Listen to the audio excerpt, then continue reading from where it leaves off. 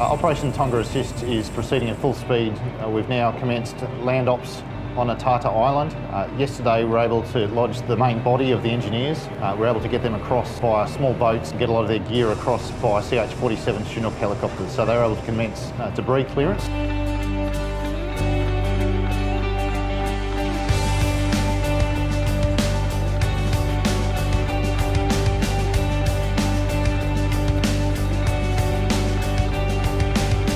So this morning we arrived and we completed our engineer-specific reconnaissance on the church, which is a vital community area on the island itself. We then had two Chinooks come from HMAS Adelaide, which brought in our plan equipment to the island.